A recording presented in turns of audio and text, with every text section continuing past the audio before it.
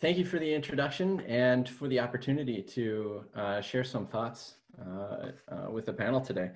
Just as a brief introduction, I spent a number of years at JPL, initially on the MIR operations team as a downlink analyst way back in the day, and then participated in the development of Athlete and its derivatives, Triathlete, and a number of other systems. At JPL, we developed a number of different arms. You can see sort of the tiny ones down there, everywhere from 3 or 4 meters long to IDD replicas with much higher payloads for future missions. At JSC, I was involved with sending a Robonaut to the space station, and then also in developing the Centaur 2 platform and the Valkyrie full humanoid for the Dark Robotics Challenge. And since then, I've been at Motiv, developing systems both to internal and external customers. From that, and I'll get to that in a bit. Motiv Space Systems, we're located in Pasadena. We're not too far from JPL. We were formed back in 2014, so only 6 years old now. We do qualify as a small business, so sometimes that's important for partnering and collaborative efforts with larger organizations. We're happy to be engaged in multiple spaceflight developments. We currently have hardware on the ISS on its way to Mars, as well as systems that are slated for LEO, GEO, and future Mars options. I wanted to take a little bit, talk about Mars, Motiv in space. We envision a space economy that's increasingly responsive, resilient, reliable, and affordable. Sort of the enabling technologies as we move forward are modular architectures that are reusable, ultimately that might be interchangeable, and increasingly general purpose. We feel that those technologies are important to make the systems affordable and realizable on increasingly constrained budgets or timelines, or for missions that just have a lot more scope, and so any single subsystem can't take up a significant fraction of the technical program's attention or budgets. The enabling trends across the industry that will make these technologies possible are really sort of, initially I'll go with a very boring one. It's the development and implementation of standards, specifically for interface standards, whether those are mechanical, electrical, or software interfaces. If we as an industry and across government organizations can come to a set of standards for this is what our, this is how, for instance, on the International Space Station, they have the International Docking Adapter standard, which now Dragon, the Europeans, and Orion, all are docking or will be able to dock with the ISS with 3 completely different systems. That's all because a standard was published, vetted, and adopted by our organizations.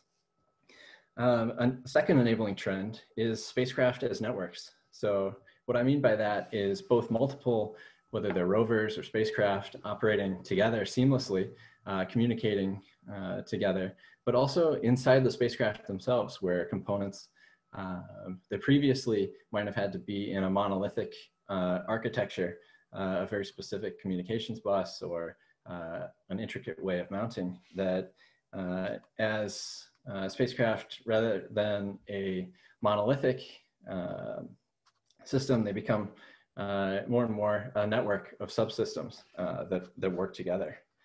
From a robotics standpoint, both of those technologies or trends are very important and enable a specific technology for robotics, which is space distributed motion controller. So we can move away from a large monolithic control box or control system, large electrical harnesses, and instead have a lot more flexibility for the integration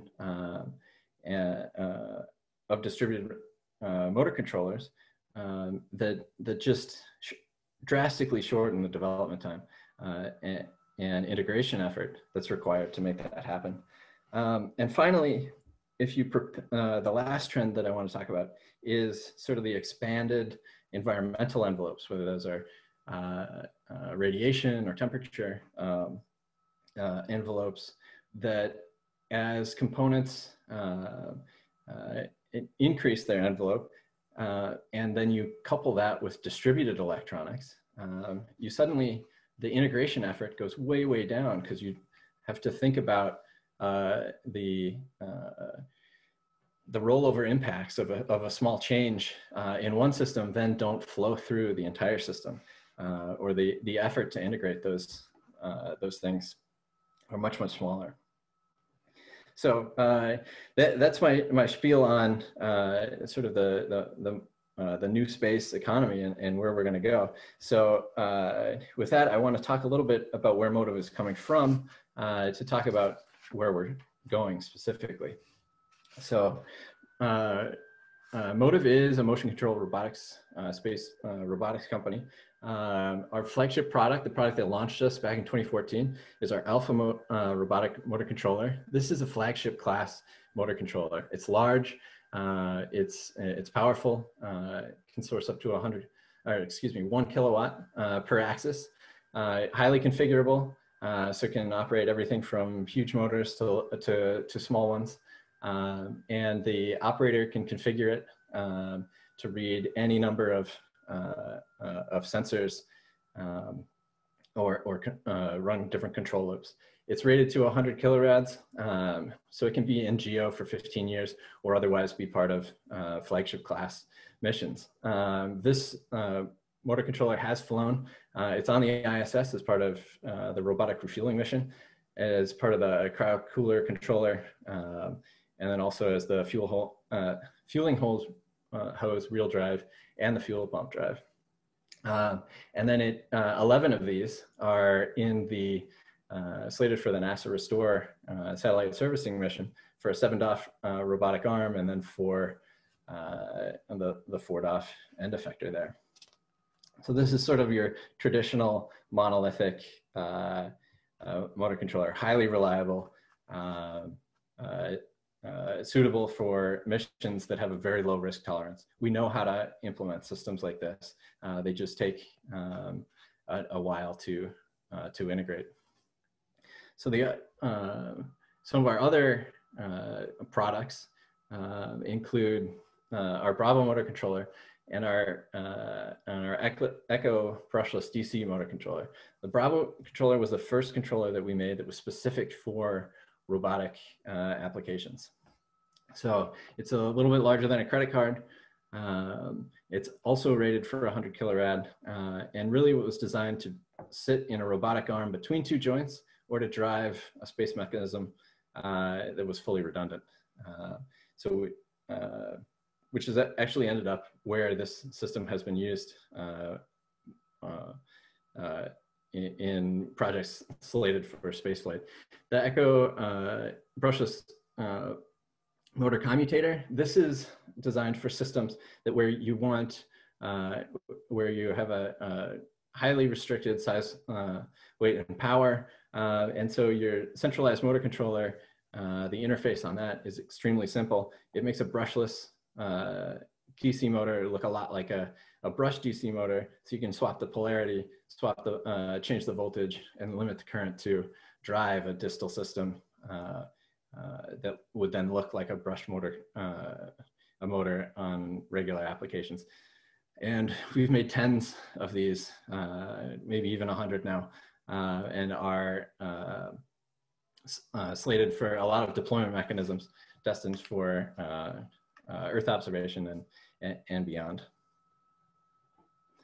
And then, of course, Motiv is also involved in the robotic hardware itself. So for March 2020, we provided the robotic arm at the front of the vehicle. That was a development that where we developed 5 new actuators.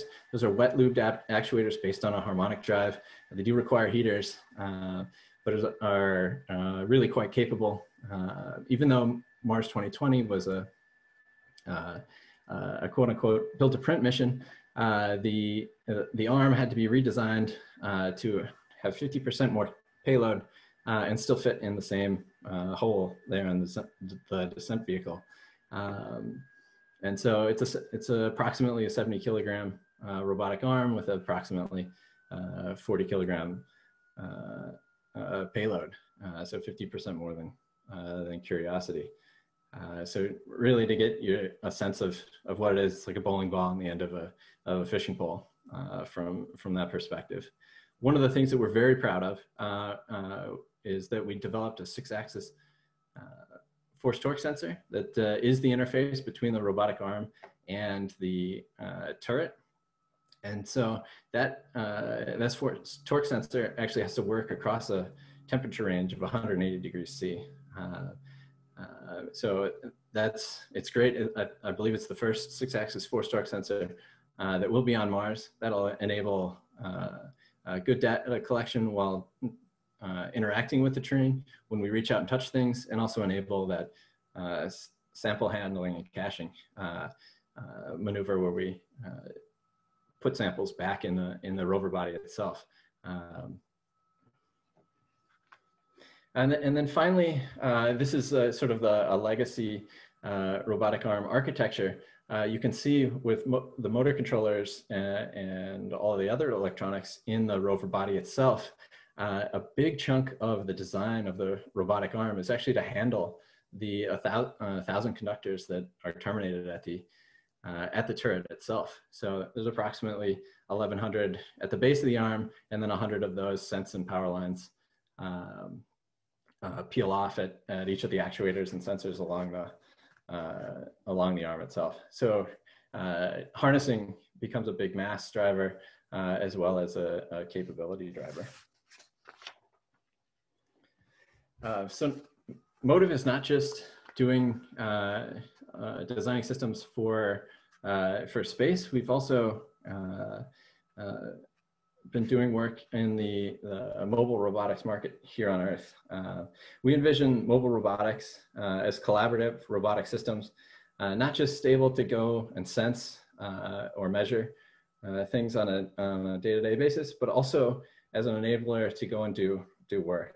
And we see mobility as an enabler to make that happen. Our hypothesis when we started out was that we could take the best practices from our collective experience in aerospace and apply that to ground robotics to come up with better and more capable systems. And so we launched our robotics efforts actually by licensing the RoboSimian platform, originally developed at JPL. We were involved with the manufacture of that first effort, the first competition robot for the DARPA Robotics Challenge. And then we're able to provide that system to Duke University. I think it ended up in Chris Hauser's lab where he was doing human scale, extreme terrain activities. Initially, the picture there is of a RoboSimian autonomously picking out handholds on a human scale climbing wall. We learned a lot from RoboSimian and decided to take a fresh look at sort of that architecture of a limb system and what that would mean for the next generation of systems. And one of the ideas that we tried to hit was that we would make the system completely modular. Everything from the power system to the limbs to the link itself. You can expand the battery. The limbs are separable, and actually each link and each actuator are separable from the system and can exist as a standalone robot. And so when you're designing a system to be a mobile and modular system, just like in aerospace, specific power and specific torque become incredibly important to enable these systems. We've actually made a few of these. There's one at Rutgers University doing disaster response, And then actually we've had some success with enabling the constituent parts to be available for purchase. One of our first customers was the Toyota Research Institute, where they integrated some parts of the system into their home robotics. So where does that take us into the future for space? Motiv is investing in enabling technologies to lower the cost of robotics for space, and using some of those mechanisms, such as internal research and development funding, as well as NASA programs like SBIRs and new funding opportunities, such as Artemis, LSII, CLIPS, and others. So we think that NASA and space in general is on a good path for smaller players like ourselves to really bring down the cost of robotics in the future while maintaining that reliability and ruggedization. One of the things that we have recently done and what we realized when making RoboMantis was that same modular approach, where originally we thought, oh, we'll make ground robots better by taking things from aerospace.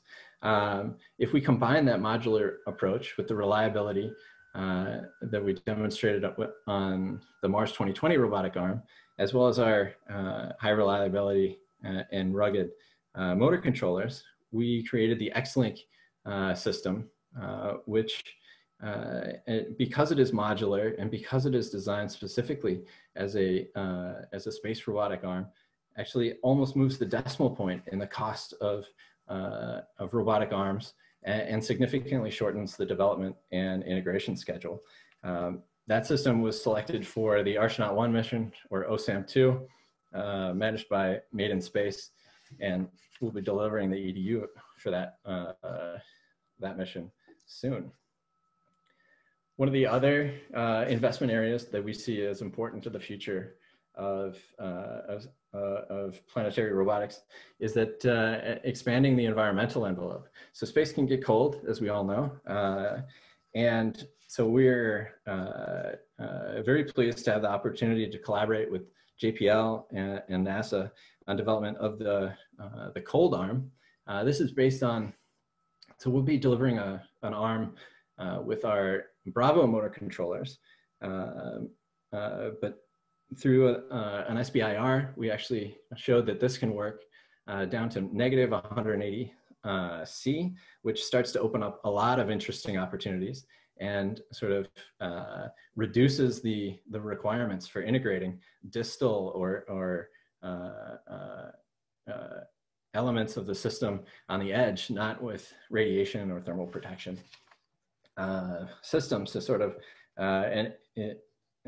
by enabling that expanded environmental envelope, we can really simplify the integration effort by basically being able to stick these the control box anywhere, even if it isn't housed specifically in the arm.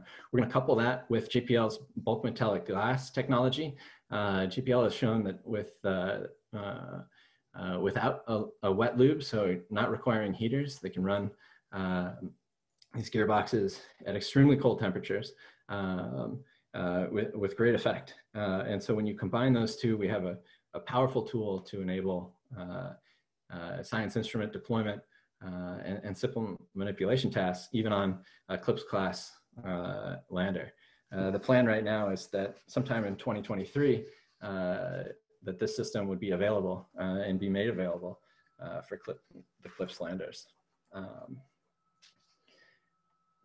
And then finally, we think that there's a great opportunity to combine our mobility systems with our X-Link system, and then work in the cold technology from the BMG gearbox technology to really enable future systems that are affordable and yet still capable to